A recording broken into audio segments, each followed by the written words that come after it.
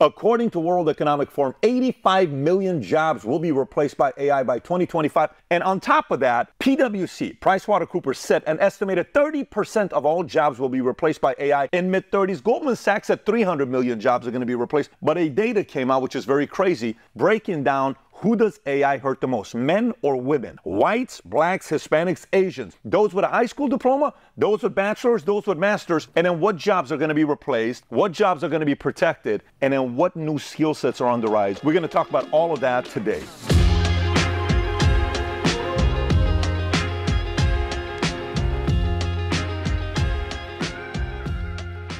If you value added this video, give it a thumbs up, subscribe to the channel. So check this out. According to McKinsey, by 2030, at least 14% of employees globally might need to change their careers due to digitization, robotics, and AI advancements. So what is Pew Research saying on who's going to be affected by AI? If you look at this chart here, look what it says. What shares of workers are the most exposed to AI in their jobs? So men, 17%. Women, 21%, more than men. Whites, 20%. Blacks, only 15%. Hispanics, only 13%. Asians, highest, 24%. AI is going to impact Asians the most, according to this. Then it goes to education. Less than high school diploma, it's not going to affect you. Why, though, somebody may ask. High school diploma, 12%. Some college, 19%. Look at bachelors. The most educated people who have gone to this school and educational system that we have, that we're going to be all free if we get this degree.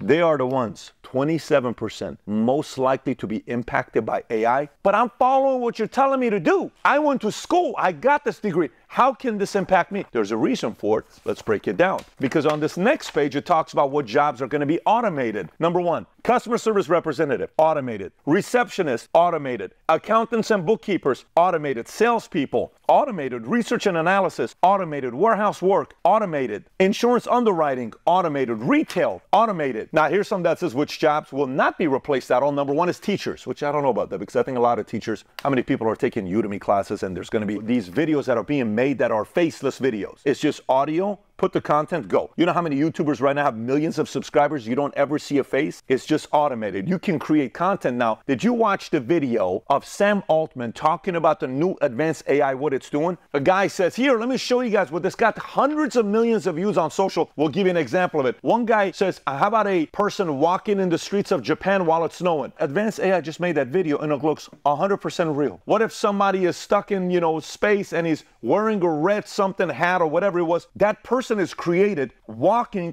on space, going to a spaceship. All of these people are putting this stuff. Within seconds, that video pops up. Do you know what happens to the film industry? I need a scene with somebody going through this. Boom, within seconds. You know what's going to happen with editors? I mean, obviously, no one's listening to you, our editors. Do you know what's going to happen to these editors? I have two editors here right now asking me to be a construction worker at the end of this video. I told them, no, Sam and Mike, we're not doing it. You're going to be editing for us. Teachers, in my opinion, will be affected by this, but in this opinion, according to Pew, they're not going to be. We'll see who's right. Lawyers and judges will not be affected by it. Bunch of judgmental people. Directors, managers, and CEOs won't be affected by it. HR managers won't be affected by it. Psychologists and psychiatrists, you're safe. Surgeons, you're safe for the time being. Computer system analysts, you're safe. Artists and writers, although some people may say ChatGPT is starting to write a script. If you want to go on ChatGPT and say, write me a hip-hop song in the words of the way Tupac would speak, but the way that Trump speaks. And then boom, you put it together. You can write music nowadays. How many people that are writing lyrics are using ChatGPT today that maybe they didn't have that 20 years ago? Maybe some of that is also being automated. Now, top 10 skills on the rise according to World Economic Forum. Number one, creative thinking. I don't know if Klaus Schwab knows that's been on the rise for a long time, but these guys just figured it out, so they put it on the list. Creative thinking, folks, is on the rise. For the first time in the history of mankind, we like creative thinking. Number two, analytical thinking. This is the first time we've ever valued analytical thinking, folks. It's never happened before, but today we value it. Number three, technological literacy. Okay, maybe that's a new one right there. Four, curiosity and lifelong learning. I value that. Number five,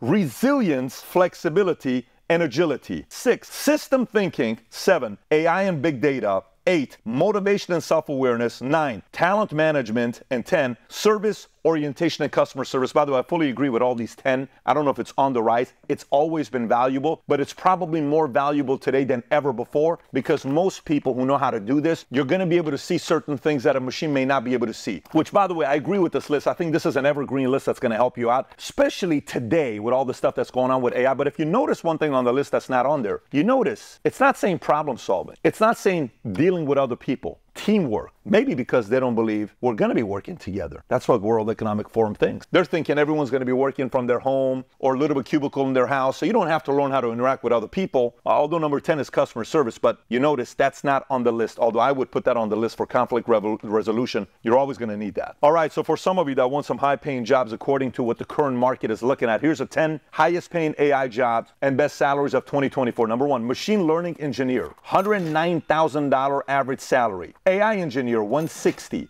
Data scientist, 65. Computer vision engineer, 168. Natural language processing engineer, 86. Deep learning engineer, 141. AI research scientist, 115. Business development manager, 196. AI product manager, 128. And AI consultant, 125. So if you're watching this, you're sitting there saying, Pat, I'm a little worried. Are you telling me my job's going to be replaced? It depends. If you sit there and do nothing about it, yeah, probably it is. By the way, everything in life, whether it's your career, business, marriage, kids, politics, everything's about leverage. So what does it mean about leverage? What leverage do you have in the economy for the economy to say, damn, we need this guy. We can't lose this guy. What leverage do you have? What's your leverage? What's the leverage for your husband to say, man, frickin' this wife of, a wife of mine is amazing. She's such a great mother. She does this, she does that. What's the leverage for a husband, your wife to say, man, my husband is a frickin' amazing. What leverage do you have for your kids one day get married and have their own kids and have a choice between going to different in-laws to choosing you over the other in-law? What leverage do you have? What leverage do you have for people to want?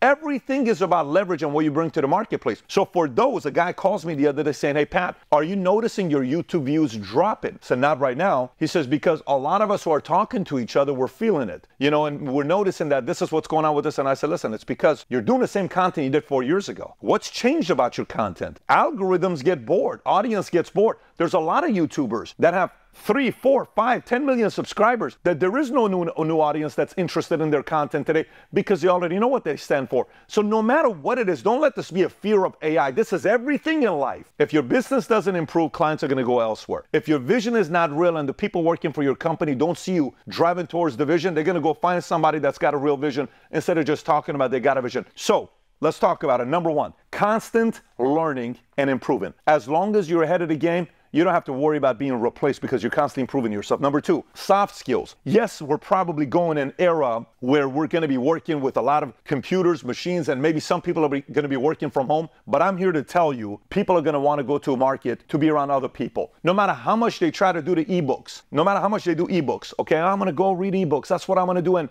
bookstores are going to go away. We still want to go to Barnes & Noble. There's a market to want to go to Barnes & Noble. No matter how much they do, hey, I want food to be delivered to my house. People want to go to a place where there's people. They don't want to, no matter how much you get to watch every big concert in the world, you can watch it here. Why did Taylor Swift break the record for concerts? Why would people want to go see her physically? They can watch the damn video for free because we need to be around other people. That's how God created us. So don't fall for this foolish trap of we don't need to learn how to get along with other people and develop soft skills. Number 3, be agile, be nimble, and be ready to adapt because at any point things can move very quickly, right? And last but not least, anticipate. Think like a general. What could potentially happen the next 3, 5, 10, 15, 20 years within my industry, and how can I have an advantage? How can I position myself in a way to win? If you're just sitting there still using the same software and like, oh my God, look what they're doing to editing with AI. This is so deeply concerning. No, how can I use this to provide a better product for my clients that they're going to sit there and say, shit, you're doing this and this and this. The other guy's not. Good for you. You're not a lazy guy.